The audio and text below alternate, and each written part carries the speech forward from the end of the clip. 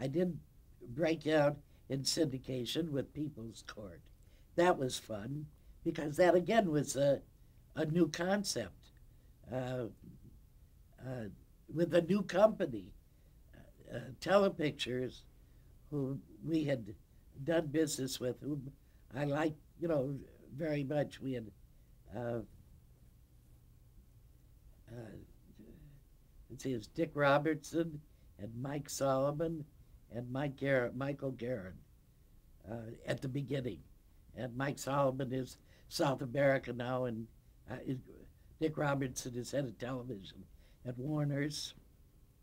Well, Well, Telepictures merged with Lorimar, which merged with Warner's. what And were some of the challenges of syndicating People's Court? Were there any? well, it was a new type of thing.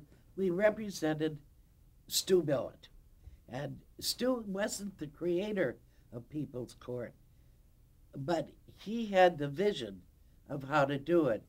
And the agent at the office was Steve Cottam, and he put them together with Ralph Edwards Productions. And Ralph was a big man in the syndicated field. And then he had a relationship with KTLA.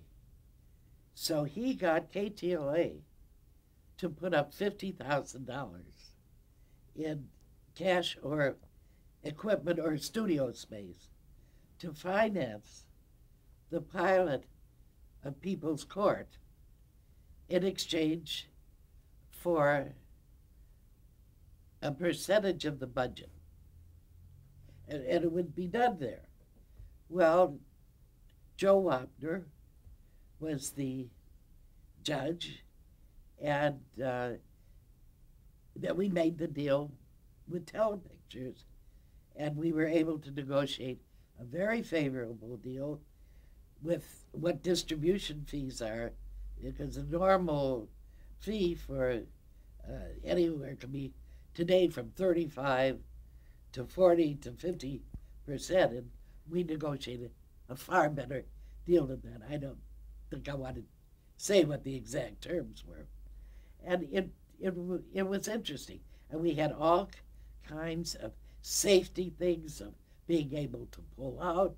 We had dates by which sales figures had to be met to know that we were going forward. It was really kind of complicated, but it was fun. It was different. And of course, it turned out to be wonderful. And I remember the first NatB I went to was at was in Vegas, and Telepictures had a party, and it was very small. There may be 40 or 50 people there. And Judge Wapner and I jitterbugged